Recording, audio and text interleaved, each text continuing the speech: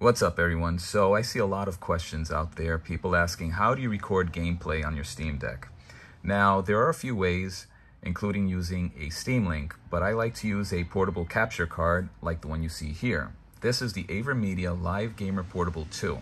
Now, it has been replaced with a newer model that can capture in 4K. I will post a link to the official store page in the comments. Basically, everything is done in the box. You press this button, it starts to glow, it's recording. Press it again, it stops recording. In the back, it has a micro SD card slot, HDMI out, HDMI in, and it's powered through a USB hub. You're gonna need a HDMI to USB-C cable or an HDMI to USB-C adapter. And that's pretty much it. Plug it into your Steam Deck, put everything connected to the box, and you're good to go.